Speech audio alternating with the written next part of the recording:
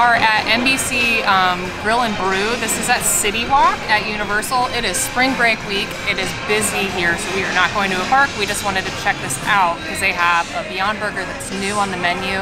It's finally something that's vegan here. Before you had to just get like plain pasta or something lame. So now they have an option, so we're excited to check it out.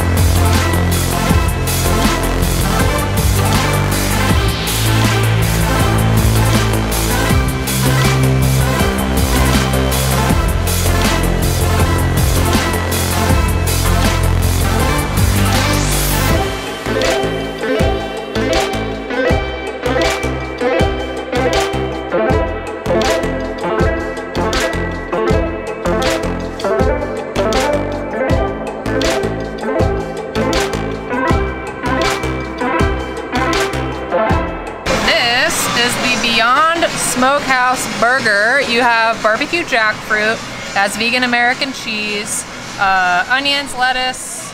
I don't think it has a mayo or anything, but you do get barbecue sauce and obviously ketchup for your fries here. I have no idea how I am going to eat this. This is a big boy. All right, wish me luck. Is the bun toasted or a little crunch after?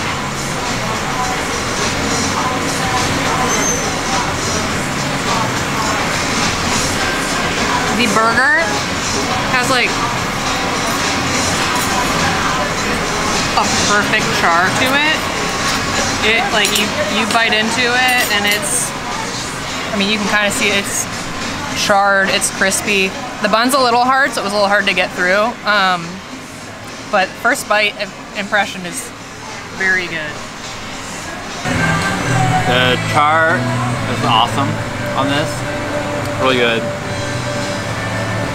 I don't really notice the onions at all.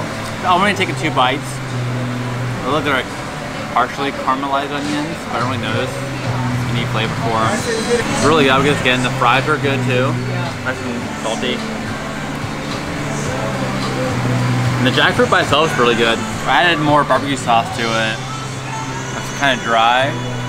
Not in a bad way, but like needed something else. But no, it's really good. It has a nice char to it.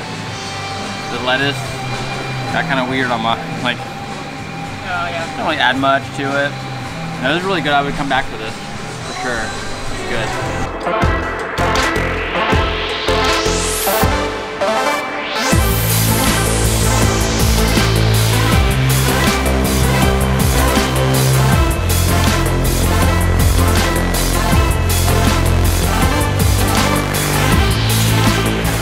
The char on the burger was awesome. I actually bit into it and had like a little crunch to it.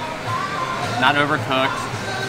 So this is the way you should do a Beyond Burger. They didn't lazily just throw a Beyond Burger on the menu and microwave it and weird hockey puck.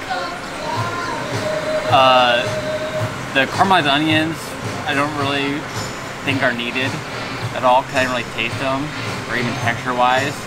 The jackfruit, texture-wise, I had bites of that, but I added the barbecue sauce to it, so it was just like barbecue-y overall. And then my lettuce on the bottom got weird.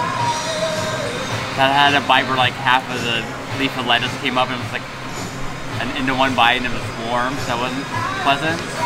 Maybe like a different type of lettuce other than the bib lettuce. The fries were awesome. I would come back for this, for sure. I was telling Corey earlier that it's like, this is how you should do a Beyond Burger. Like so many places, they're just like, yeah, we have a Beyond Burger, and then it's just like lettuce and tomato, and that's it. And sometimes they have vegan cheese, and that, you know, like that's exciting. This is really good. Corey did note on the The jackfruit and the onions, like I didn't really notice them when I was eating, which is fine because I don't usually love jackfruit. But as a whole, it wasn't like bite into it and you're like, wow, that's super jackfruity. Like it was just like, it was barbecue-y and that was fine. I wish they had a mayo, but that's just personal preference on that one. But it was really good. I know I will definitely be back here again because the burger was cooked perfectly. The fries were really good. They apparently also have tater tots because the guy, our server, asked if we wanted tater tots or fries. So, but the French fries were really good. But we did have a reservation. We did try to come here the other night. Granted, it is spring break week. And how long was the wait? An hour and a half? Yeah. And so we made a reservation when we came today, which we did not need one because this restaurant is empty, but it is what it is. It was very good and we'll definitely be back here. So the Universal store is getting moved. They basically have been creating this huge area for the Universal store. So they actually turned the old one into the Legacy store. So I just want to show you guys some of the cool props and stuff that they have hiding in there.